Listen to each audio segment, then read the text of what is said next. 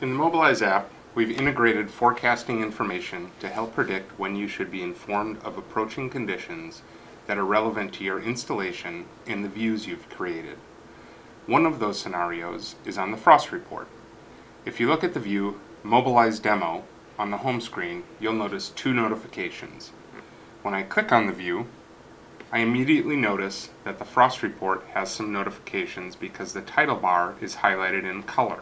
In this case, it is red. I notice that the forecast low is red at 31.2 degrees Fahrenheit. That's because I've set my alert in the report settings for 32 degrees. When I expand the report details, it also shows that the estimated time of frost is at 6 a.m. for 2 hours on Tuesday.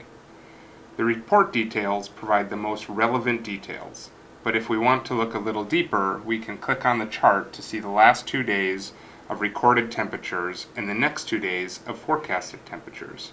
You can see where the temperature dips down below our frost threshold setting of 32 on the 9th, which is why we are receiving the alert.